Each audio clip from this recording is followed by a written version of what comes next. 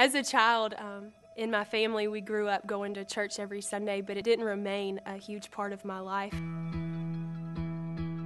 I started working at my grandmother's restaurant when I was around 12 years old and would work rather than go to church on Sunday mornings. It was kind of a way out. I was struggling a lot. I had gone through a period of depression and just really was seeking for something. I knew that there was something missing in my life. Back in the summer of 2008, a friend encouraged me to go to church at Bellevue on Sunday nights. So I got up the nerve to come, and I saw believers worshiping in a different way than I had ever seen before. God began to tug at my heart.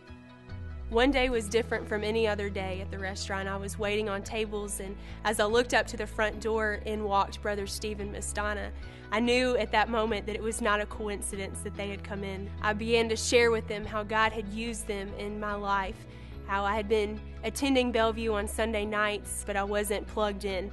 I wasn't around believers that were my age. Miss Donna informed me that she was the life group teacher of the women in the college ministry, and I knew that that was exactly where I needed to be. I ended up going to church that very next Sunday and attended worship and then made my way to the life group. And as I walked down the hallway, everybody greeted me with open arms and open hearts and just began to love on me and accept me. Shortly after coming to Bellevue, I surrendered my life to the Lord and was baptized in August of 2008.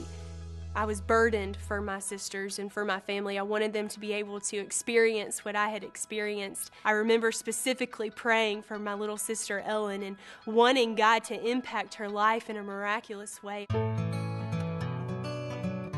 Ever since I was little, I've always looked up to Mary as my best friend. When Mary got plugged in at Bellevue, I saw that she had a love for people. She had a sweet, kind, gentle spirit that, I wanted. I didn't know how to get that. I went away to college thinking that that's what I needed, just to get away for a little while. I wasn't connected in a church. I didn't have church friends and church family. Mary started inviting me to the View. She'd asked me to come a couple times, and I'd always say no, have something else to do. And the day she left to go to Kenya, she said she was out of her comfort zone, that I needed to get out of mine that week. The first week I started going to the View, Leslie came up to me and asked me to join her life group. I was kind of embarrassed to go to church. I was afraid that I would get judged for not knowing anything, but that wasn't the case at all. Everyone was so accepting of me. They loved me for who I was. They didn't care that I had never been, that I didn't know anything about the Bible.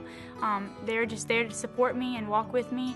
Getting a phone call from Ellen as she was crying, telling me that she had given her life to the Lord was the most amazing feeling. The thought of me having Mary to walk with me through this life is so exciting. It's so amazing. I love her. She's my best friend and she's my sister. And I'm so excited to go down this path with her. We have God holding both of our hands, walking through this life together. My name is Mary. And my name is Ellen, and this is our Red Chair story.